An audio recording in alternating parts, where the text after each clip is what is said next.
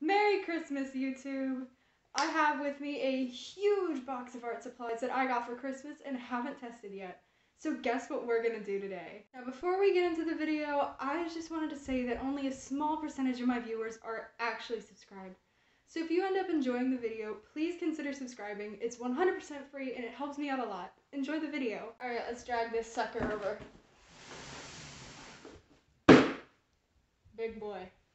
Alright, so the first thing I have is this ginormous case, right? So we're just gonna kick that back over there, and we're gonna open up this case.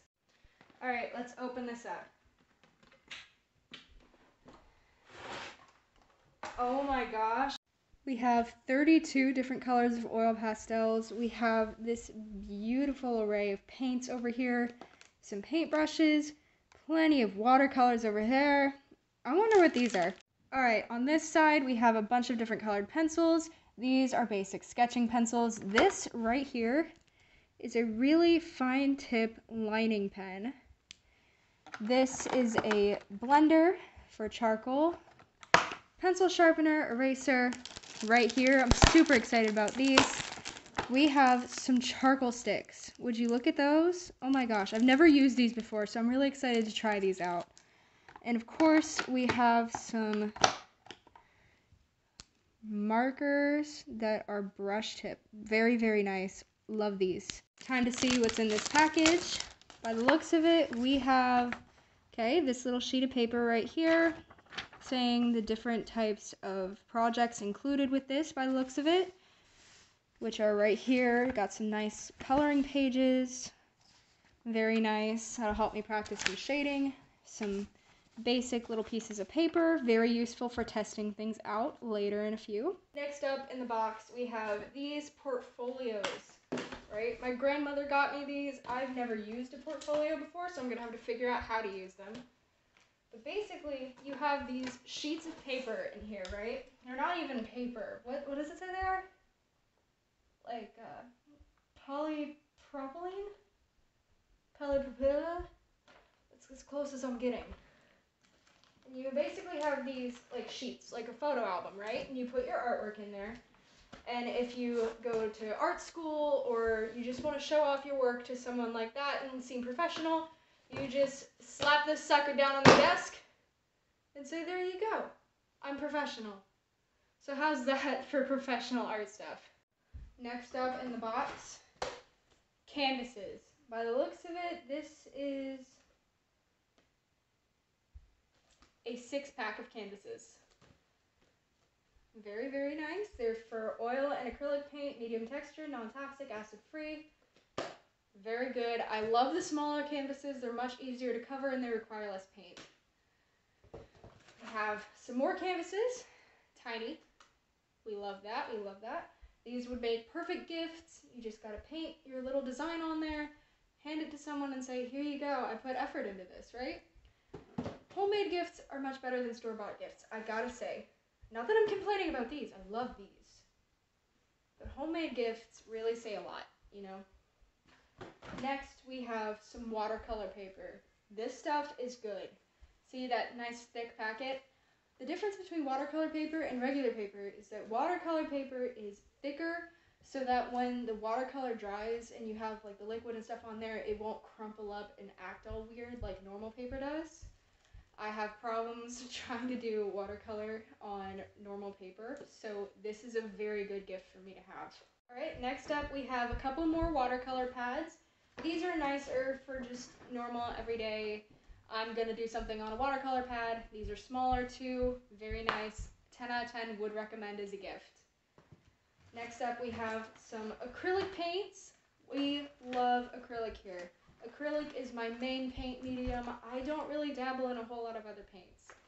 Acrylic, 10 out of 10, that's the way to go for me. We have the 14-piece set and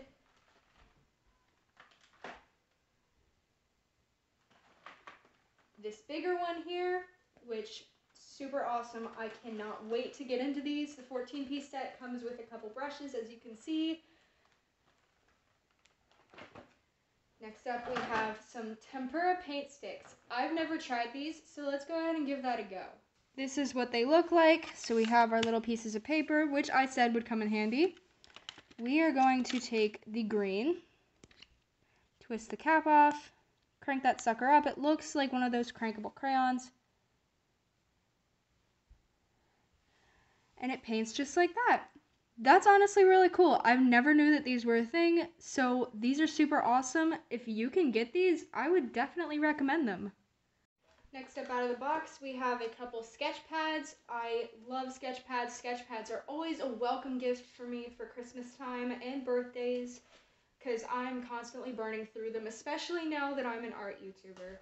So these, I definitely recommend getting them if you're thinking about getting something for the artist this Christmas season, their birthday, next Christmas, any gifting occasion, even if there's no gifting occasion and you just want to be nice. Now, if you've made it this far in the video, I would personally like to thank you. There is a little bit left, but before I get into the rest of that, I have a special announcement. Now, at some time, either late February or early March, I will be doing my 16th birthday cooking stream. So be sure to subscribe with the notifications on if you haven't already to make sure you don't miss it. Next up out of the box, we have a 6-pack of 12 by 16 canvases. These are nice, they're not too big, but they're not too small, so if you want to do a bigger gift, these are pretty good.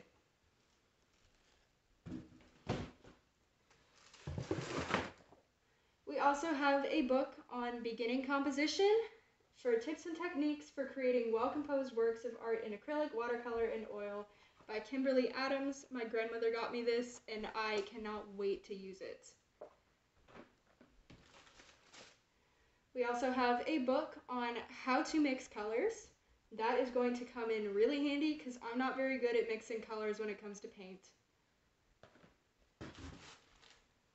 We also have this called Hand-Lettered Life. Design your own quotes with 16 scratch boards and 4 alphabet and ornament stencils. This seems like an interesting thing, and I cannot wait to try it out. Next up, we have some more little paint palettes. I'm trying to avoid the glare here. We have some paint palettes, which I am in desperate need of because my paint palette is disgusting. So these, super good gift for the painter in your life.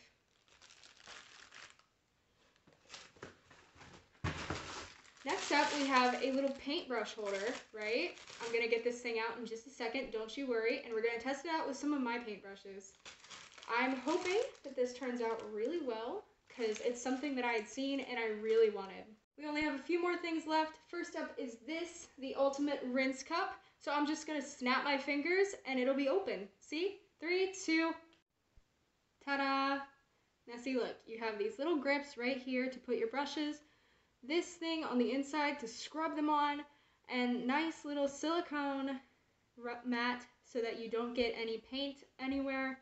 Super nice. I would definitely recommend. It seems watertight, so you can put water in it, liquid soap even if you want to go the extra mile.